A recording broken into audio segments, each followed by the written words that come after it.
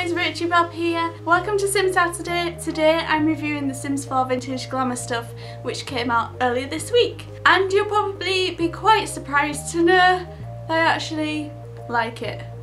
I am actually impressed with this stuff pack. I think it's great value for money. I think you get a great amount of content. I think the content stands out from other things. You can tell what it is and what vibe you're getting.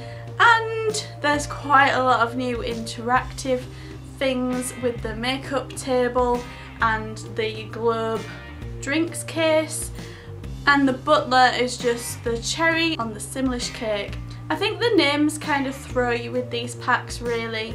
I mean, yeah, it's Vintage Glamour, it's kind of like they're just trying to make names for content that they like to put out there, which I know seems quite obvious, but at the same time doesn't always work, and it almost seems more like it should be store content like we used to have in the Sims 3 store.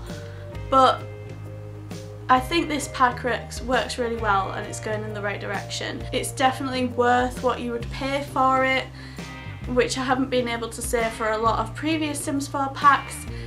And like I said, like the things within it really stand out. I did do a gameplay video of it, but unfortunately I also did one of the Christmas stuff update. The recording went wrong and I just couldn't bring myself to film it again. So I've just enjoyed playing through and like putting all the stuff and abusing the butlers.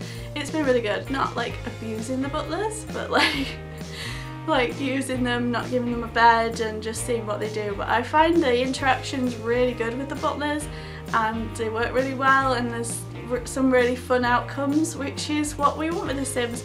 So I really like this stuff pack. I'm going to give it 5 big fat moves. I shocked myself that I was so happy with it. Let me know what you think in the comments about this stuff pack if you played, and if you skipped out on it, let us know why, and I'll see you in the next video. Thanks for watching. Bye!